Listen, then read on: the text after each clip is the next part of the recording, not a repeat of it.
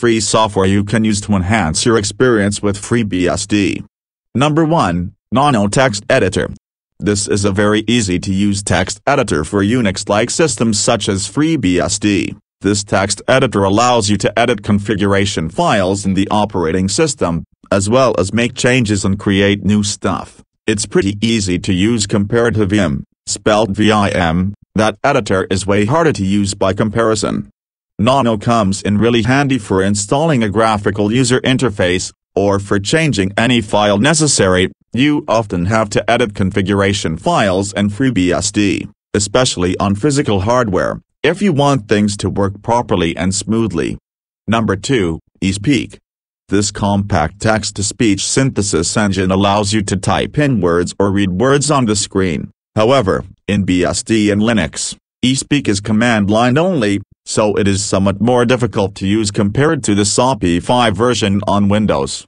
eSpeak supports a ton of languages, has many voices to choose from. You can also change the pitch, speed, and volume using the -P, -A, and -S commands respectively. Number 3, a graphical user interface, GUI.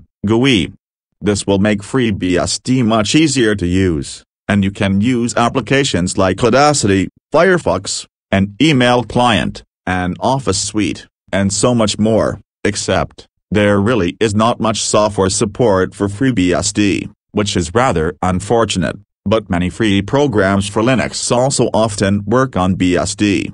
I should also mention that there are a heap of environments to choose from: XFCE, MART-A, GNOME, LXDE, and LXQT are some of the many desktop interfaces you can choose from. Cinnamon also works on FreeBSD, although I find XFCE to be the easiest to install, plus, it's very lightweight.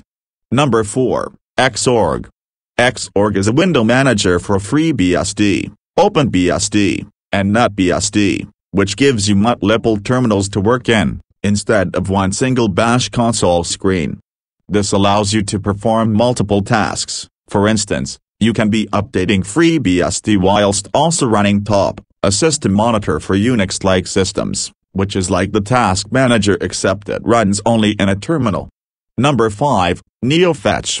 This command will give you all the system information about your PC and BSD version. It will tell you the specs of your RAM, CPU, GPU, and it will give extra details about other things too. This command is universal and works on both Linux and BSD. Number 6, use Wine to run Windows programs.